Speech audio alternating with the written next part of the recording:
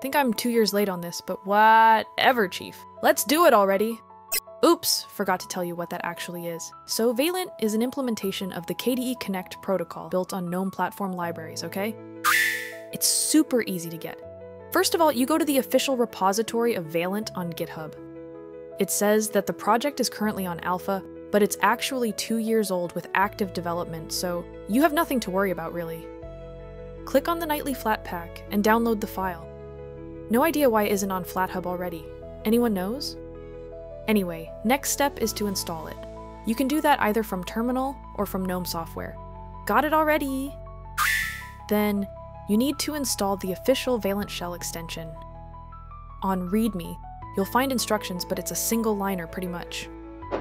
If you build everything successfully and enable the extension, you should see a new indicator on status menu, and a list with your paired devices. That obviously will be empty the first time. Almost there, boss. You just need to download the KDE Connect. You can also get it from F-Droid if you want.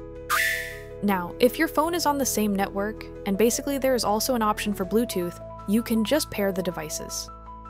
From that point, you can do some stuff, like controlling your computer media, or run commands from your phone, or fully operating the input remotely.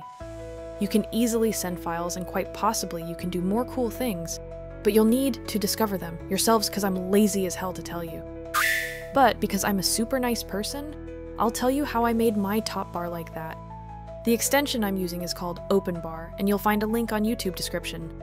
It has a gazillion options. To be honest, it's a bit annoying to set it up exactly as you like, but it's totally worth trying.